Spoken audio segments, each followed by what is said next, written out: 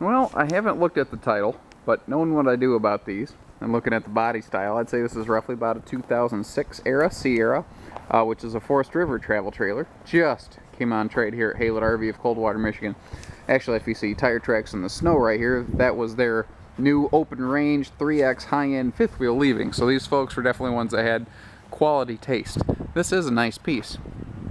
Sierra's always been a brand that I have good respect for, even though we don't carry it here, so keep that in mind. I'm not a dealer of this product, and I still have pretty healthy respect for it. It's a very nice coach, and these were very good quality people that took care of it.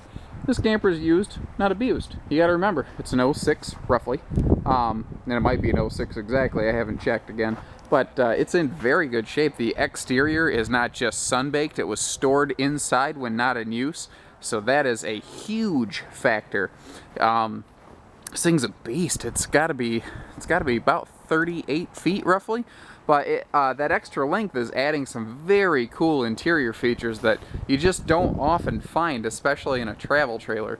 Now, one thing I do like that extra length is giving us is an extremely long awning. This has got to be closer to 22 feet than 20. That's a very nice benefit here.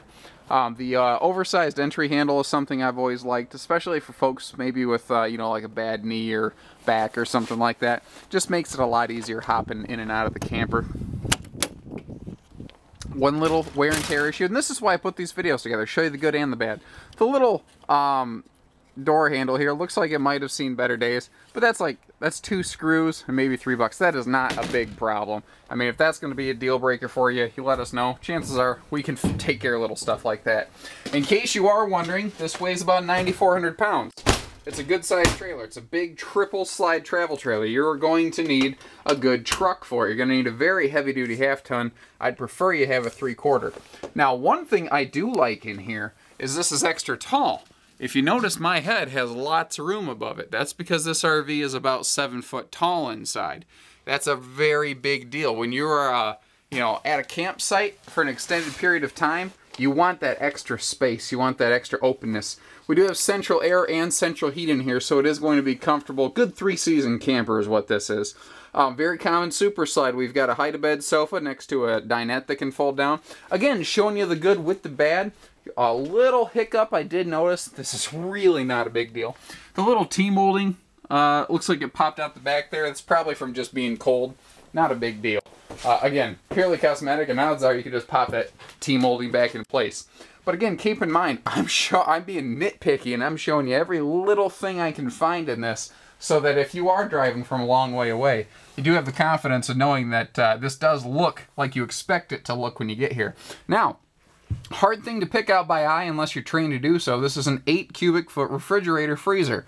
It means it's 33% larger than what you normally find in this class. Also worth mentioning is the fact that not just the upper cabinet doors, but also the lower cabinet doors are raised panel hardwoods, meaning these things are going to hold up a little bit better to long-term use and abuse.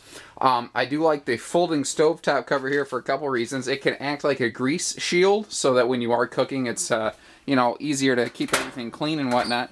But I also want to show you, these folks weren't real heavy cookers. You know, they were very easy on this camper. This is just where they came to get out of the weather a little bit.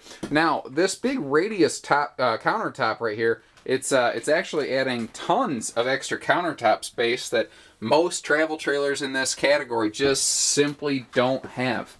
They did do something very interesting with their bathroom that really surprised me in a good way. It's almost set up a lot like a fifth wheel in that we have just a stool and a shower here. Now, you do have the bigger fan, which is always a positive. This is not the smaller fan. But notice that the stool is facing away from the door. This actually has lots of leg room and whatnot in it, which I thought was really cool. Now, what they did is they split the bathroom, again, like a lot of fifth wheels. So your lavatory and your medicine cabinet, they're over here. Your sink and medicine cabinet are over here. Not to mention that is a huge honking medicine cabinet. But that means we have extra countertop space down here that's not going to get cluttered up by toothbrushes and shavers. So you figure in a bunkhouse like this, you can have a lot of people running in and out. What this separated sink means is that someone can be in the shower at night while someone else is brushing your teeth. Really, really nice if you need to shuttle a bunch of kids through here. Now, speaking of kids, there is a privacy pocket door for both the front bedroom and the rear bunkhouse here, as you see. And the rear bunks, this upper bunk does fold up, so you can use this like a sofa during the day. That will fold down into a sleeper at night. I kind of have it between the two here. In case you're wondering, this is just a little daytime shade if someone needs to, you know, sneak a nap. I didn't retract it. I just flipped it down so that you could get a quick idea of what we were looking at, and I didn't want to forget to point that out. So that jackknife's down like a common jackknife sofa. That folds up out of the way. Notice how much headroom they have in here because this trailer is extra tall. Now, I specifically left these closed to show you little preventative measures. They Velcroed these doors shut. They actually installed a strap system to keep those doors from popping open. And that tells me these people were very smart in particular about taking care of their camper, because if this slide out is in and that flange catches on that door, you know, if this drawer is slid open and that slide out, you go to push the slide out, catches that, it would rip everything to shreds, and you'd have no way of detecting that until it was too late. These folks recognized that. They obviously knew how to take care of their camper. They were obviously seasoned veteran campers. This, by the way, is a conversion stool slash chair. It's actually like a 3-step stool. It's pretty cool. Now, I also left these here on purpose. Little dryer sheets. Dryer sheets do the same thing as mothballs. They prevent critters, but they do so without making your trailer smell like great-grandma's closet. So seeing dryer sheets is a very good thing. Again, I see a lot of very good signs that these people knew how to take care of their camper. They definitely used it. They actually used it a lot. But if you looked at just the condition of this camper, you wouldn't think they used it as much as they did, and that's what's really telling. I do like that there is linoleum from the entry door all the way through the bathroom clear up to the bunkhouse, so it is easy to keep your main living space clean. Now, this was built before flat screens were so common like they are today, but that's actually kind of a cool thing because it means you have this extra deep entertainment cabinet with lots of extra storage. And you see that they even added some extra shelving in here just to maximize that storage. Anytime I see owner's manuals, that's a good day. I like seeing these things. That tells me that these folks kept track of stuff. Even stuff like this. They wouldn't lose their remote controls because they made a special spot for them. Little stuff like that is just really cool. And again, it tells me they kept track of things. Again, pocket doors for both both sides of the bedroom. Very common rank and file front bedroom, but again, because this is 7 foot tall, you do have extra storage in those hanging closets on both sides of the bed. And again, overall, I mean, it's in good shape. I don't see anywhere where someone tried to get cute and screw something into the roof or, you know, drill a hole through this or that.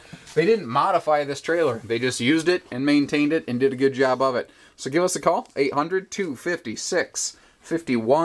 Haylett RV of Coldwater, Michigan. Thank you, everybody. Take care. Stay safe. Happy camping.